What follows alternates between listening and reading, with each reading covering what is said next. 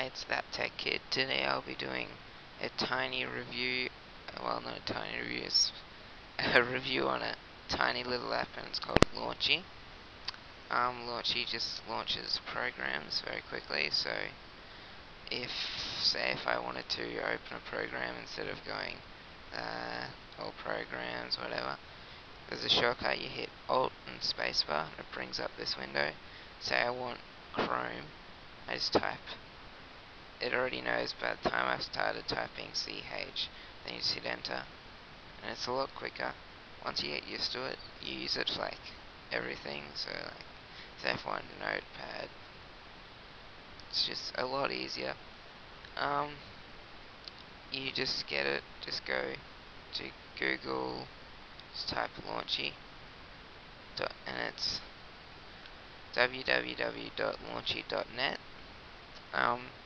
It's a cool program, and then once you've downloaded it, you can get skins and all sorts of stuff, which are available on DeviantArt. So in DeviantArt, you can go to all categories, then customization, skins and themes, application launches, and then Launchy, and there'll be heaps of different skins for it, as you can see right here.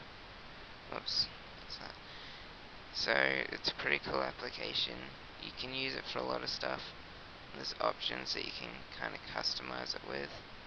So I'll just show you those. So you can have it always on top. You can make sure it starts on startup. These are some of the skins that you can download. I like this one, it's nice and minimalistic. This is the catalog, so wherever it searches, so you can get it just to search your programs. You can get plugins, and you can just add websites. So say if I type in there YouTube, wait, because it's open, it won't. Say if I opened the Launchy thing and typed in YouTube, it'd come up with YouTube, and I could open that. So it's a pretty cool program. So like YouTube, I'll just open it right up.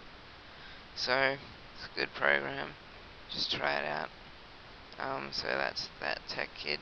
Please comment, rate, and subscribe.